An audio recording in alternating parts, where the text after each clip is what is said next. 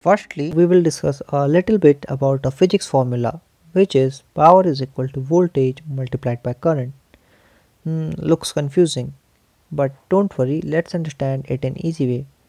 Let's suppose a person is inside a tunnel and he or she want to move from point A to point B in the tunnel. Now think out voltage as work done or energy consumed by that person in moving from point A to point B, and think out current as rate of moving of such persons.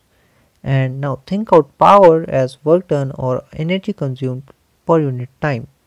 Now you might be thinking we were on adapters and all of a sudden we came to physics.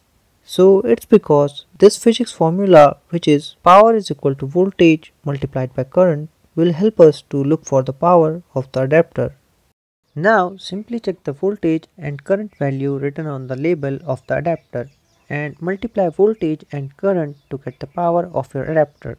But be sure that voltage should be in volts and current should be in amperes so as to get the power in watts. And now you know power of your adapter.